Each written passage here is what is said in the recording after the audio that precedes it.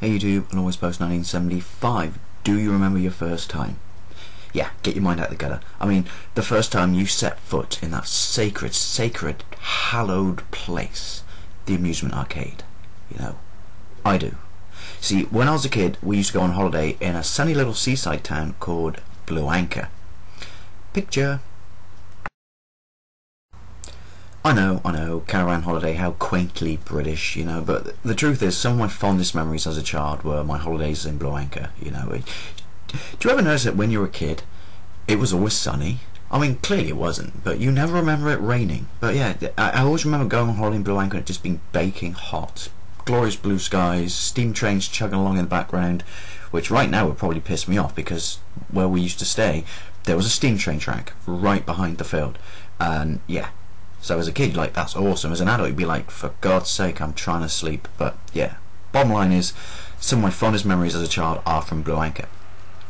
Now, there was a town down the road, just down the road, literally, I don't know, 5 minutes. Actually, it is 5 minutes because it's part of my glorious midlife crisis. I went to this place a couple of years ago or so just to see if it was still like I remember. And I did actually find where the caravan we stayed in actually was and took a picture of it.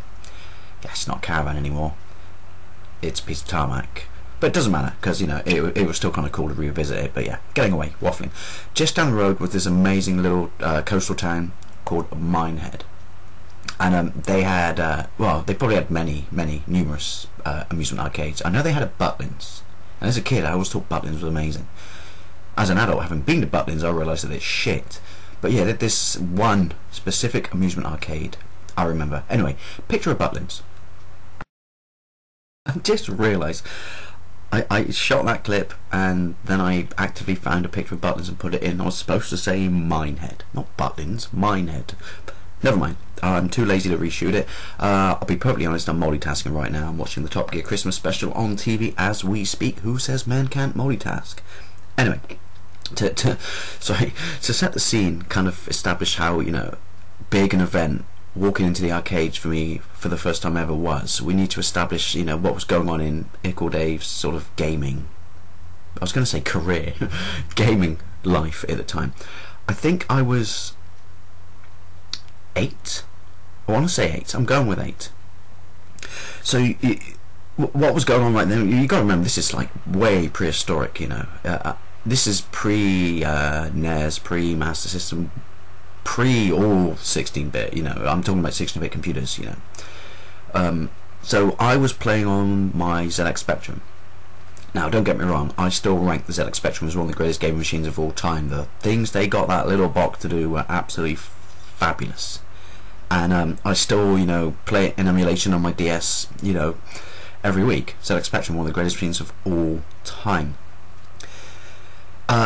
Now, we're talking the infancy of the ZX Spectrum here, because obviously there were arcade conversions that came out on it. You know, all the greats came out on it. Outrun, Thunderblade, Double Dragon, Renegade. I think Renegades are great, but it was one of my favourite games. But the point is, you know, arcade conversions did come out on it, you know, later on. But at this point, it was still in its infancy, so we were used to kind of basic games, you know, still exploring the technology or whatever. People were writing on it, and so the only place you could go to see truly, you know, jaw-dropping graphics. I mean, sorry, my mates at the time had Amstrads and Commodores, and they were, you know, like higher spec machines, but they still didn't hold a fart to what I'm about to talk about. But yeah, the only place you could go that would basically let you see, you know, what games were supposed to look like, you know, what games could truly be when people made the effort, was the arcades. So yeah, the first time I walked into this arcade in Minehead was absolutely, like, seriously, it's like a pig in shit. Even as a child, my brain just went bang. It could not take all this stuff in. Just the noise, the smell, you know, people just banging away on buttons and shit, pumping money into machines. It was too much to take in. But it was something special, because just walking around, you didn't even have to play these machines, you know. Just walking around, just looking at them was just like, oh my god, that looks amazing. Oh my god, that looks amazing. Oh my god, how did I not know about this place? Parents, why have you only just taken me here now? You know, you should have taken me here when I was born. This place is heaven. When I die, I want to go here for eternity. seriously, that first time I walked in the arcade was absolutely amazing. I'm going to sound like a nerd boy. I don't care. Just fantastic. As I said before, the smell just was overwhelming. Now I realise what the smell was. It was sweat, and it was shame, and it was people who were basically addicted. I'm addicted, so I shouldn't complain about that. But you know what I mean. You could smell booze, you could smell fags, you could smell people with less than good hygiene. But I can still, remember the smell, and also I can still remember the noise. So we're talking 83, 84. So the arcade games I saw in there, the noise I heard was, I've never forgotten this to this day. Do you remember Spy Hunter? Do you remember the noise the arcade cabinet for Spy Hunter made? You know, the dun dun dun dun dun dun dun dun dun dun dun. Sorry for the awful singing, but I can still remember walking up to the doors of this arcade and just hearing that above everything else, just blaring out at the top of its lungs, and I've never forgotten that. And the noise slightly underneath that I can remember was Gauntlet, Warrior Needs Health now, stuff like that. But yeah, just that first impression, I've never forgotten it. It to this day, it's stayed with me. So these are the games I can honestly say have stayed with me from that first time in the arcade, that I have never ever forgotten them. I talked about Spy Hunter. Spy Hunter is an absolute classic. Awesome steering wheel yoke thing with the buttons on the top, and you had those big chunky, almost like fruit machine buttons, on the dash that you could use for smoke and missiles and shit like that. And fantastic game. A game I also had on the Spectrum. And Gauntlet from day one just blew me away, because it was like, you can play 4 people on this? My brain just, as a child, could not cope that 4 people could simultaneously play on the same game. That was absolutely amazing. And do you remember the full sit-down cabinet of Star Wars? It was, you kind of sat inside, and you were enveloped, in plastic and machinery, but it didn't rock or anything. But you had an amazing yoke on that. And I think that along with Gauntlet was the first time I heard synthetic speech. You heard the use first look, a really synthetic voice. But as a kid, I didn't hear that. I just heard, Sir Alec Guinness talking to me, just going, put in 10p's, Dave. Amazing game. Then you had Return of the Jedi, which as a kid blew me away, because we actually saw Return of the Jedi in this town prior to me walking to this arcade. So I guess this makes it 1984. But yeah, that game just blew me away. It's amazing. If you look at it now, it's alright. It's proper balls hard, but it's not groundbreaking. Then you had Paperboy. Now, as a kid, I had a BMX, I had a rally burner. Oh god, I miss my rally burner.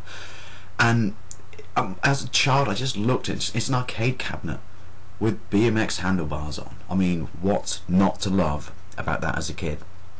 Amazing game. And also another game I got on my Spectrum, and a very good conversion it was on the Spectrum as well. Paperboy's one of my favourite games of all time. Then there was Punch Out. Oh my god, Punch Out. Another great example. Dodgy synthetic speech, but it had the 2 monitors, one up here, one down here, and my brain just went, it's got 2 screens. That's amazing. I need to play it for no other reason than it has 2 screens. So easily corrupted as a child. It could have been the worst game ever. It wasn't. It was one of the best games ever. But just my brain just went, it's got 2 screens. Amazing. And I still remember when that was like knockout, body blow, knockout. Another sound you could always hear in this arcade. Punch Out. Good times. So yeah, in conclusion, I can still remember. I can still hear the sounds. I can still remember the smell. That first time in that arcade, that smelly little arcade in Minehead, left a massive lasting impression on me, because early days of Spectrum hadn't quite hit the games that were in the arcades at the moment. So that first time was just like, wow, this is games as they should be. And I will always remember that moment fondly. It was brilliant. I know I'm waffling on, but yeah, easily one of my favourite memories ever. And incidentally, when I went back to Blue Anchor and Minehead, because I went to Minehead as well in my midlife crisis to try and visit all the places I went to as a kid, sadly that arcade was gone, and that's a real shame. I'm not saying it should have been there just for me. It's just a real shame, because it's a very, very strong part of my childhood, and I will never forget it. So that was my first time. What was yours? I'll see you later.